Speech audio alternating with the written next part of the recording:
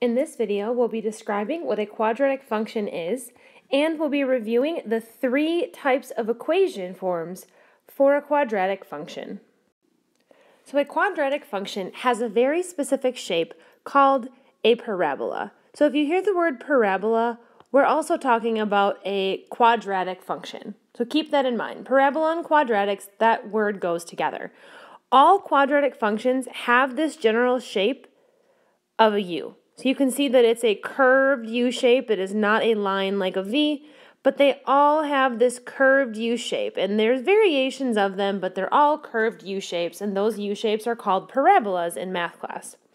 Then from here, the other thing you need to know is all functions or equations with a highest variable exponent of 2 will have this shape. So some examples that you'll see are y equals x squared plus 4x minus 6. Notice here that the highest variable exponent that we have is right here at 2. You also may see this written as something like y equals 3 minus 4x squared.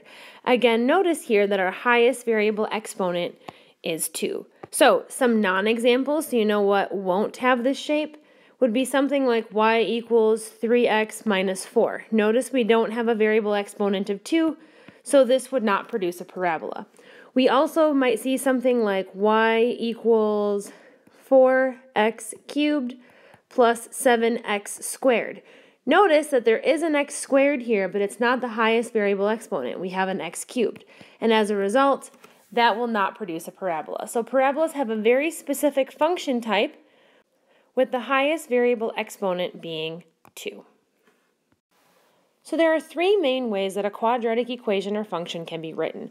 The first you should be familiar with already, as we saw it in chapter 1, and that's our vertex form. So we have y equals, we have our a value out in front, we have our b value if we have one in front of the x value, then we have plus h squared plus k. Now typically the ones that we'll see will only have a, h, and k, but we have been exposed to b, so I'm including it here in vertex form. And we'll see that, and we'll start graphing that one since that's the form that we're most familiar with. Then the second form that you've seen before back in Algebra 1 is called standard form, and that's typically written as y equals ax squared plus bx plus c. And something to note here is that the a, b, and c values here are different than what you saw up in vertex form. So these have different a, b, and c values with different meanings.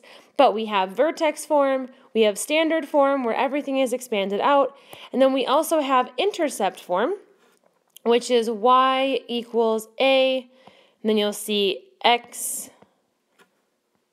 plus p times x plus q in parentheses. So we'll be reviewing these different types of forms, and we'll be learning how to solve word problems and graph quadratic equations or functions that are written in the various forms that you see on your screen.